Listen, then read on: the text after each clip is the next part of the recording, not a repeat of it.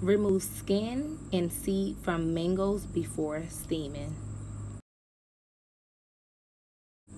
Hey guys, so after you steam your mangoes, you want to smash it with a fork to make sure it's nice and soft to be ready to puree for your little one.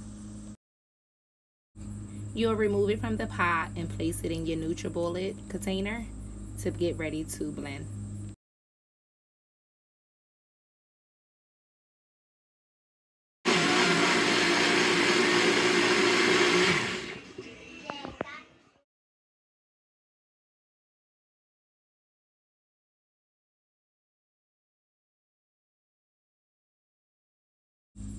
Remove with a spoon and place in your wheat sprout 1 ounce compartments so that it can freeze overnight for your little one.